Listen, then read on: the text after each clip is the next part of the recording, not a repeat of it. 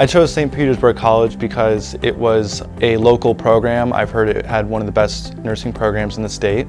And after 6 months of working at Baycare, I became eligible for the grant program through SPC. In the RN and BSN program, I'm really just pleased with the fact that we're already practicing as nurses. I think there's just SPC students have a little bit more opportunities in their education. Between the Earn as You Learn program, the grant program, your traditional students, your nighttime class, you just as a student have so many more options.